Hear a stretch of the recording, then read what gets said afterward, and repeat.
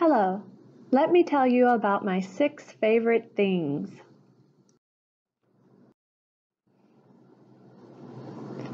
Number 1, my kids are of course my favorite things in the whole wide world.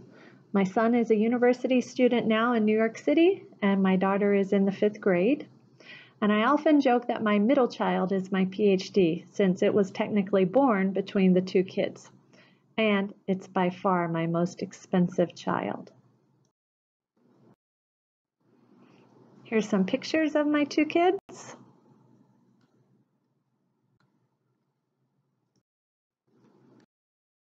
Number 2, traveling. I travel every chance I get.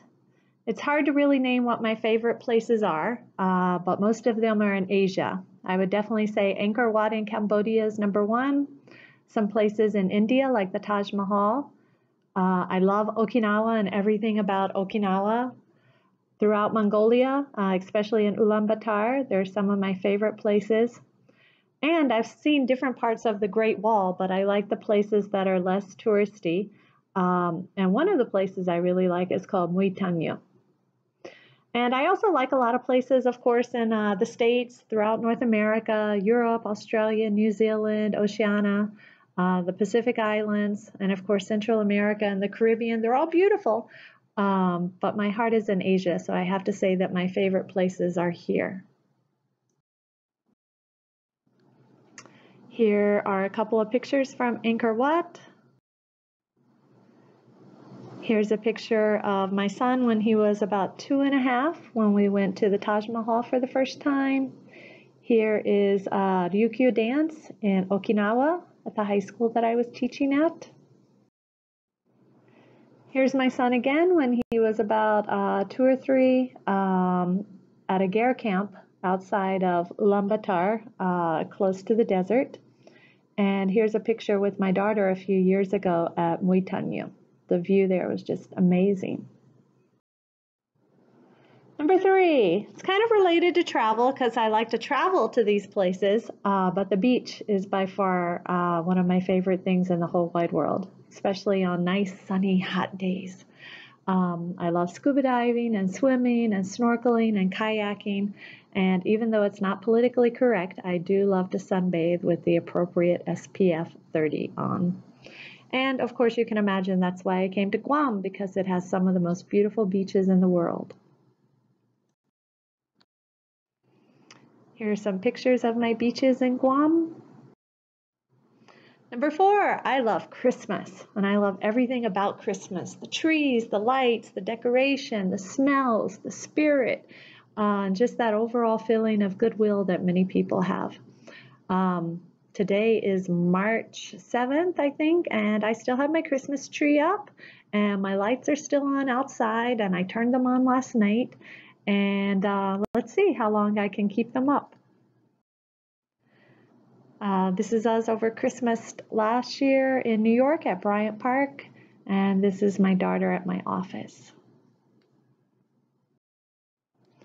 Number 5, I love pets. I've always had a soft spot in my heart for pets, all types of pets. On Guam, the pet situation, the animal situation is really sad, so I've taken it on the last few years to foster orphan, abandoned, and sick pets until I can find them a forever home.